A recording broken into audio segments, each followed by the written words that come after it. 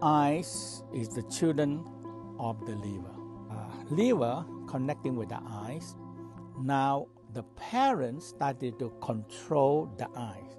When the children, you let them play outside, they nobody control.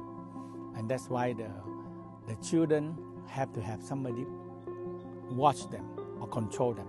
So we have a practice when you learn how to turn your eyes inwardly, look into the liver. And in the Tao said, you are returning the eyes like children, nobody control. They have started to control and started to helping and nourish the eyes because I need somebody. So all the Tao practice, like every senses, they have one like children, but they need to have control by the pair organs to control them, to help them, to guiding them.